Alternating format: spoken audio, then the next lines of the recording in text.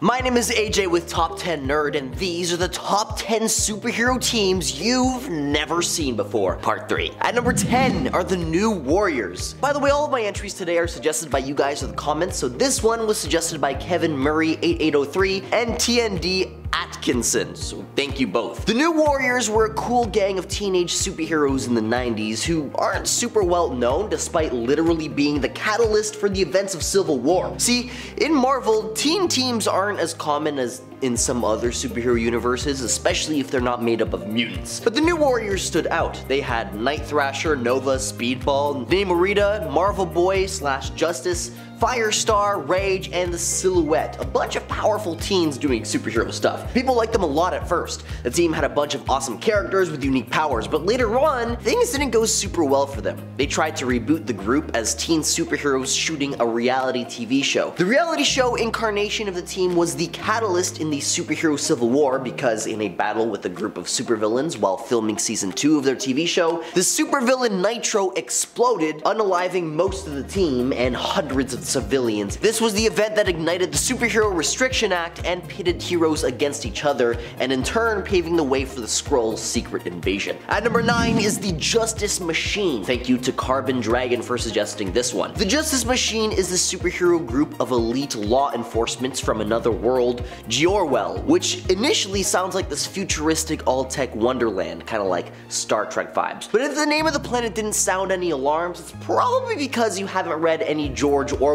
No, Orwell didn't write this comic, but the world of Jorwell, which is initially presented as a utopia, actually takes a lot of inspiration from Orwell's 1984 novel. Think maximum government control, surveillance, and all kinds of propaganda. So after the team does a mission on Earth and learns what actual freedom is like, they start to second guess and realize that they've actually been working for the bad guys all along. Now we've got Challenger the leader, kind of like a Captain America type of strategist despite his declining age. Then there's Blazer, which got flames in flight, Titan, who can grow 30 feet tall, Diviner with this freaky digital mind connection thing, and she's also Challenger's ex. We got Tailsman, who's altering luck and probability, and lastly Demon, who's a martial arts and acrobatics expert. Pretty top-notch team. If you're enjoying the video so far, please support the channel by pressing like, subscribing to Top 10 Nerd, and ringing the notification bell. At number 8 are the Champions of Los Angeles, suggested by Rodney Lindsay 849. For a Marvel team I've never heard of, this team is stupendously stacked. Like, even the Avengers ain't got nothing on the Champions of LA. Just check out this roster, okay? We've got Black Widow, Angel, Hercules,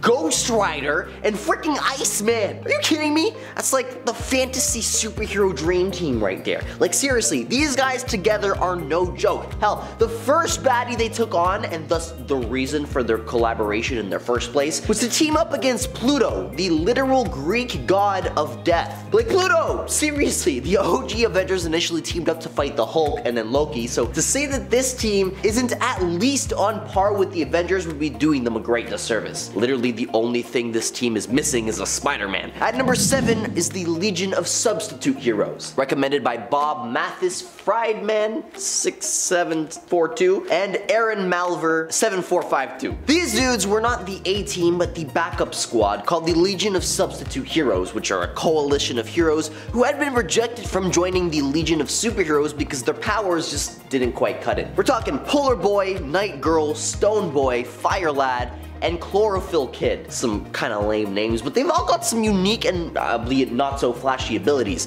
Now, rejected but determined, they decided to form their own superhuman team. The group of rejects were finally able to prove themselves when Planet Man invaded Earth, as the main legion was off in space fighting against robot ships. These underdogs stepped in and saved the day, stopping the Planet Man invasion. And as it turns out, Captain Freeze had been behind all of this, using the androids and the Planet Man to overwhelm and distract the Legion while he tried to steal the mighty Shrink Ray. Now, Night Girl caught him in the act, and that planet went kaput. Despite starting undercover, the subs eventually got props from the real Legion. Sometimes being the backup team isn't so bad, as they prove themselves as legit heroes. At number 6 is the Cyber Force. Thank you to Kevin Murray 8803 again. This comic book showcased a group of mutants who faced off against Cyber Data, a massive corporation aiming for world domination. See, the mutants were once captive to Cyber Data and underwent experiments experiments that gave them enhanced powers using cybernetic implants. When they broke free, they formed Cyberforce to thwart Cyberdata's evil plans. However, the Cyberforce comics faced criticisms for their similarities to Marvel characters, like Cyberblade's resemblance to Psylocke from the X-Men, for instance. Some readers also complained about the excessive violence and the portrayal of female characters, but despite these setbacks, Cyberforce tried to carve its place in the comic world, but gradually faded into obscurity. At number 5 is Cyforce. Thank you to the 1ZN1BD for this suggestion.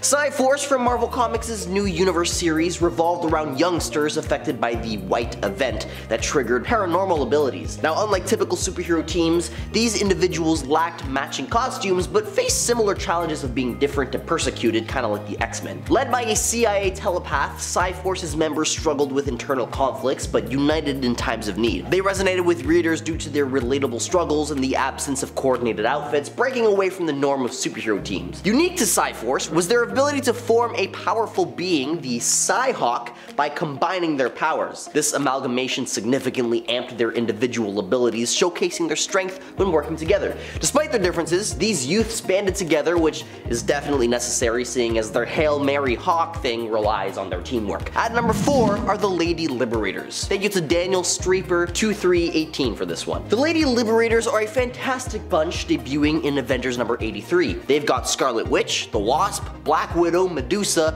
and they're led by Valkyrie / the Enchantress, which is total girl power. They actually stood up to the Avengers, calling them male chauvinist pigs back in the 70s. This team was a beacon for fans of strong female characters, basically the OG A-Force. It's like assembling the ultimate squad of heroines. These characters together packed a serious punch, and with their personality, they brought their own special skills to the table. They weren't afraid to challenge the status quo and fight for equality. At number 3 are the Great Lakes Avengers. Thank you to Bob Marthis Friedman again for this one. The Great Lakes Avengers, aka the Lightning Rods or the Champions, is a Marvel team formed by Mr. Immortal, who realized at one point that he couldn't perish away. He decided more heroes would help, so he found folks like Dinosaur, Big Bertha, Flatman, and Doorman. They also rejected Leather Boy because he didn't really have any powers, just a thing for leather. Anyway, this team was mostly used for comedy relief in the comics, as they weren't really taken seriously, but still managed to beat big baddies like Maelstrom and Gravitron. They're basically like the super team version of Squirrel Girl, mostly used for comic relief, yet insanely overpowered and underrated. Which I guess is why it made total sense for Squirrel Girl to eventually join the team, albeit only for a little while, because after single-handedly taking down huge villains like Dr. Doom and Thanos off panel, she split the team because she got lazy playing cards instead of fighting. At one point, even Deadpool hopped into this team, but he eventually got the boot because he was too annoying, which honestly is probably one of the main reasons Deadpool doesn't stick around with any superhero team for long. At number 2 are the Creature Commandos, suggested by Glenn Morgan Fan 9411. These guys were once quite obscure, but they're back on track to becoming mainstream again thanks to James Gunn spearheading the animated series in the new DCU. These guys were a freaky team assembled during World War II by the US to scare the pants off the enemy, literally. It's basically a bunch of Universal's classic monsters mixed with superheroes. Frankenstein, the Bride of Frankenstein, and other spooky beings are a part of this bizarre squad. In the DC Comics world, these creatures were reimagined as a team fighting in the war. The gang include Lieutenant Shreve, the leader, and a human among the monsters. Then there's the Boogeyman, a creature like the one in the Black Lagoon, and Dr. Medusa, whose name speaks for itself. But it doesn't end there. They also recruited a zombie, a dude powered by futuristic tech, and even a mummy. Yeah, they're quite a lot more eerie than their usual superhero bunch. And coming in at number 1 is the Power Pack, recommended by Jonathan Pardo 6549. Thank you very much for your suggestion. Power Pack isn't your average superhero team. It consists of 4 siblings, Alex, Julie, Jack, and Katie, who all stumbled into their powers after their physicist father's invention attract the attention of battling alien races. It's pretty badass. These kids, gifted unique abilities by a dying alien, fought off evil snarks to save Earth, all while keeping their newfound powers a secret from their parents. Their adventures were guided by Friday, a super smart ship given by the same alien who granted their powers. At one point, even Franklin Richards, the son of Sue Storm and Reed Richards from the Fantastic Four, also joined the ranks, seeking a different life away from his super superpowered family. Now what's cool is that unlike other teen teams like the X-Men, the Power Pack completely lacked an adult mentor, which proved to create a super unique dynamic. Each sibling possessed distinct powers, from gravity manipulation to high-speed flight, molecular density control, and energy absorption. Power Packs influence birthed a slew of young Marvel heroes, but their return is eagerly awaited to see how they blend in with the new teen heroes in Marvel's universe. And that pretty much wraps it up for today's video. If there's a superhero team that's so obscure that other people have never seen before, but that you know about, that I missed in this video, let me know in the comments below. This has been AJ with Top 10 Nerd, and I'll catch you all in another video. Peace.